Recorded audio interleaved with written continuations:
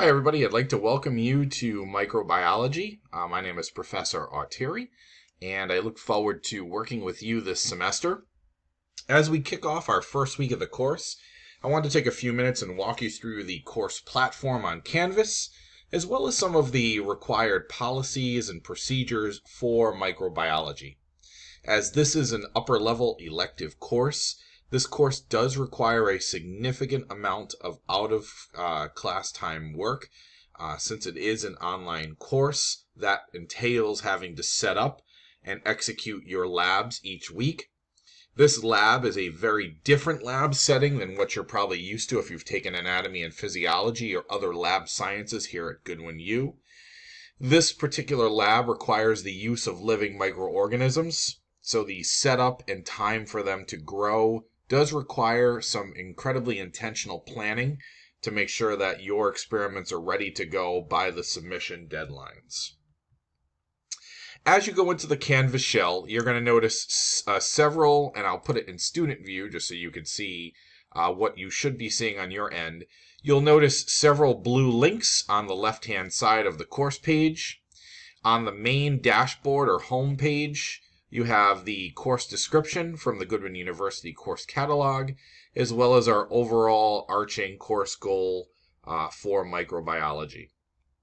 On the right-hand side, you will notice any of the assignments that are due for that upcoming week, as well as any announcements or other types of information that I send out on a weekly basis. The syllabus tab does not have your syllabus document link to it. This is a new tab that Goodwin has created that provides a summary of the course for you. And you will notice that each week's deadlines and due dates for each assignment is listed, as well as on the right you have an overall summary of the course rating for the various assignment categories within the class.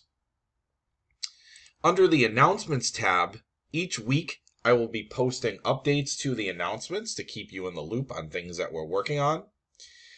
You will also get, on a weekly basis, a preview checklist. This preview checklist is a tool to help keep you organized with regards to what assignments are due for the lecture, as well as what needs to be submitted each week for the lab. So that will be posted at the start of each week, either on Saturday, going into the week, or on Sunday at the start of the week. I also include for you a reading guide that will help guide you as you go through the text and you start looking at some of the various subjects that you'll be learning about as you begin your reading for microbiology this semester. From there, the Modules tab is where you'll find the majority of what you'll be working with in the course. The course information has a lot of the background information, including my contacts, information about the School of Nursing and Health Professions, as well as your course syllabus, which is linked right here. And we'll open up the syllabus in a moment. And there is also some links to things like Career Services, the Testing Center, and the Hoffman Library. I will also note to you the discussions. Each week there is a discussion prompt. So for week 1, your prompt is here. Simply create a reply to the discussion and enter your information as needed. Please be aware that there are deadlines for the 2 posts that you're required to submit each week. The first post is due by Wednesday at 11:59, and then you should respond to a peer in the class no later than 11:59 p.m. on Friday. I will note that the discussion boards do stay open until Saturday at 11:59, but in order to earn the full credit for that week's discussion, both posts need to be made by the Friday 11:59 deadline. Post quantity, in terms of the length of your posts, should be about 300 words, and that is typically about 3 paragraphs or so in length. Again, it is not a specific amount. I am not going to count 300 words, but your posts should reflect some critical thinking and depth into the topic on which you're reporting on. Under the Assignments button, you will see a list of the assignments in the course, and these will match to the grade tab, which is where you can go to actually see your scored assignments in the course. The majority of the assignments that you'll have, I do provide a rubric for and some written feedback. So you should get feedback on each of your assignments, especially any of your written assignments. I do embed comments right into the Word doc or the PDF, whatever format that you submit. So I do want to go back to the syllabus and walk through some of the specific course policies. When you open up the syllabus, you will be given at the top my contact information with regards to my email. Office hours will be on Tuesday evenings beginning at 6:30 p.m. However, you can schedule office hours with me by appointment if that time weekly does not work with you. You are not required to attend office hours. This is a time through Zoom that I will be available in person to answer questions, assist you on topics, or review any of the assignments feedback that you've received in the course. The textbook is the Talaro textbook, and that is right here. It's the 10th edition. There is no lab book for the course. All of the formal lab materials are linked through the course page, which I'll show you in a few minutes. You will need some additional materials in the course. For instance, there'll be some various food items, things like bread and apples, as well as around 6 cups of soil, which you will need for the week 11 lab. As we scroll down, grading in the course is broken down. It's a weighted grade, so each of the assignment categories carries a different weight to it. There are 5 exams, making up 60% of the course grade. This does include the final exam, which will be given during week 15. You will have exams during weeks 4, 7, 10, 14, and 15. Those are the 5 exams, all equally weighted. So that makes up 12% per exam.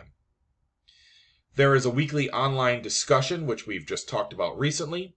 Those discussions in totality equate to 5% of the overall grade. There are 2 lab practical exams that are administered electronically through Canvas. Each of those is 7.5% for a total of 15. You will also have weekly lab quizzes and lab submissions. The lab submissions are small, truncated lab reports that are submitted as PowerPoint slides and will include a summary of the methods that you use with pictures, as well as your results in the form of data tables. The totality of that category of all those assignments together is 5%. There is 1 formal post-lab written report that's done as a Word doc. That is submitted in week number 11, and that assignment in and of itself is worth 5%. This semester, for the first time, we are introducing a build your own microbe project. The overall total project is worth 10%. To make it easier and a little more manageable on planning, we have elements of the project that are due at different times throughout the course. In example, you will have a part of the assignment due in weeks 5, 8, and 12. Will be the 3 components that comprise the microbe project. As I mentioned to you, as we dig a little further into each element, the discussion boards making up 5%. The initials are due on Wednesdays. The peer response is due by Friday. And please be sure that you are not plagiarizing your posts, meaning do not highlight and copy text from either an online source or a text source. The summaries should be in your own words. All discussions do require a citation. If you submit your discussion board without a citation, you will lose credit. The information in terms of exams, so let's skip down to exams for a moment. We mentioned that all of the exams in the course are administered online. Every exam, whether it's a practical or a lecture exam, does require the use of the Respondus browser and webcam. You are not authorized to take an exam without the Respondus browser. So please make sure as you come into the course, one of the first assignments where we will have you test the browser is in the syllabus quiz, which you'll take this week. Please make sure that your browser is functional by that point. The browser must be active with your camera on for all exams. And again, you must be in the presence of the camera during the exam. No external materials can be present in the locale of your exam as you're completing it. The lab questions, lab homework assignments, as we've mentioned to you, are done weekly. And again, it's a difficult course in the fact that the weekly lab assignments do require a degree of setup that's required to get your experiments ready each week.